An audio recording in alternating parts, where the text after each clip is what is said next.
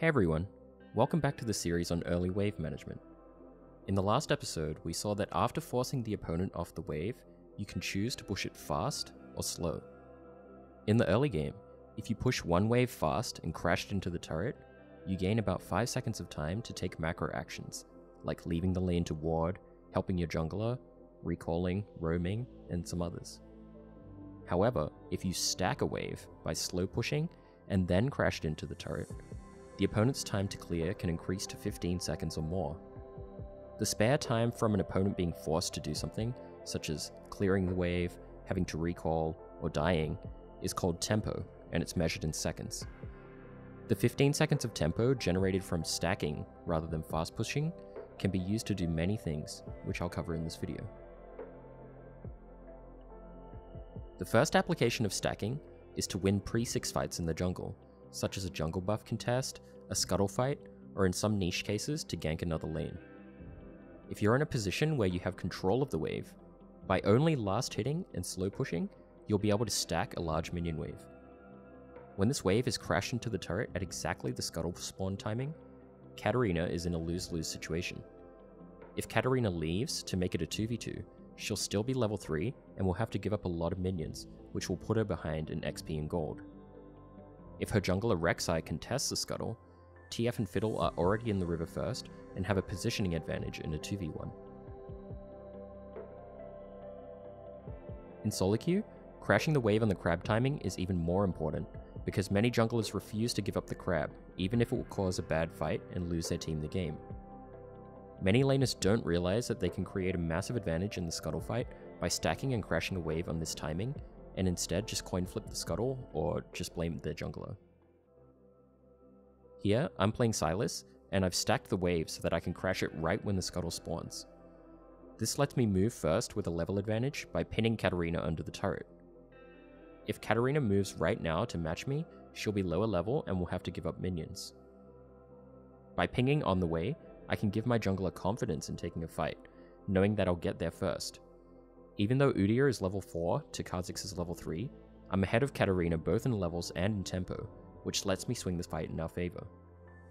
If I didn't stack the wave and crash it on this timing, Kha'Zix either would have died or gotten double scuttled, which would make the game incredibly difficult. Instead, we get a 3-for-1 and gain a significant advantage. Now let's consider a scenario where the wave was not being stacked and these minions were all dead. Firstly, Katarina would be able to fight me for control of the wave, because we'd both be level 3 and she has ignite advantage. Secondly, if a fight were to break out right now in top river, I wouldn't have a level advantage and Katarina wouldn't have to make a choice between farming the minion wave and helping the fight. She could just follow me and arrive at the same time. She also wouldn't lose minions because my wave is the same size as hers, and therefore my wave won't crash into the turret. By stacking the wave, I can create a level advantage, keep control of the wave, and prevent her from all-inning me due to the minion size. The takeaway here is to use this simple wave management technique to swing early fights in your favor, especially if you have an even lane or jungle matchup or better. The second thing you can do off a stacked wave is to push the wave into the turret and use the 20 seconds of tempo created while your wave gets cleared out to tempo recall for an item without missing any minions.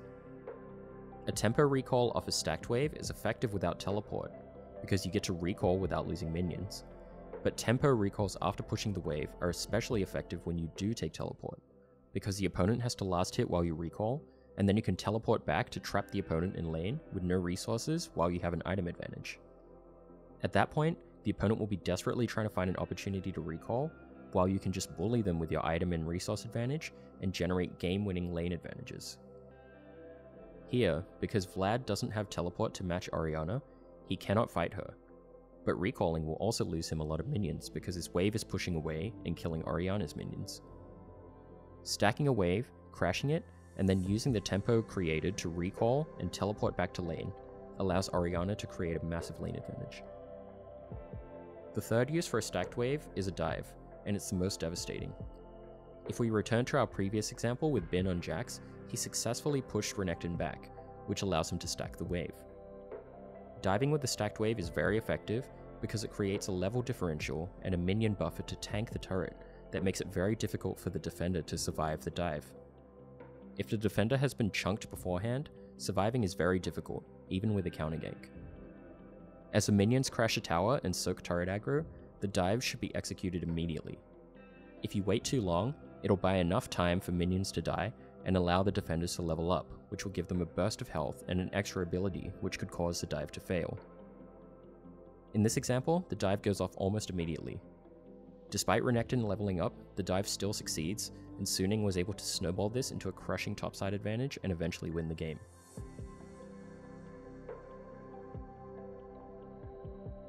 The final thing to mention is to defend yourself from ganks while stacking the wave.